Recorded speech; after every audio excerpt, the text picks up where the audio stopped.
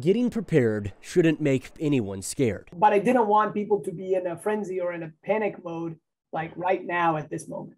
Dr. Pratik Kulkarni is an infectious disease expert at Baylor College of Medicine in Houston and says tests are already underway to learn more about the new Omicron variant of COVID-19.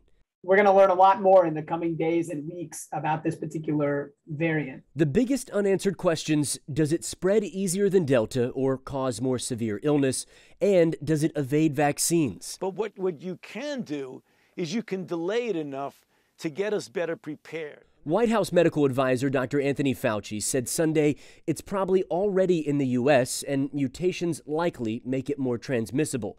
But severe illness and vaccine effectiveness are tough to gauge in South Africa, where just 25% of the population is vaccinated. I don't think there's any possibility that this could completely evade any protection by a vaccine. Texas COVID hospitalizations have been flat for 2 weeks, but cold weather states are seeing increases, a sign that the same could happen here. Fundamental principles that everybody was doing yesterday, we should still be doing those same things today. No matter what we learn about Omicron, the best tools to stop it will be tests and vaccines, which are both still free and still effective. You use this time to really put your pedal to the floor and get people vaccinated and get people boosted. Kulkarni says at this point, any holiday travel plans are still as safe or risky as they were yesterday. If we get some new information then in the coming weeks, you may have to make an adjustment.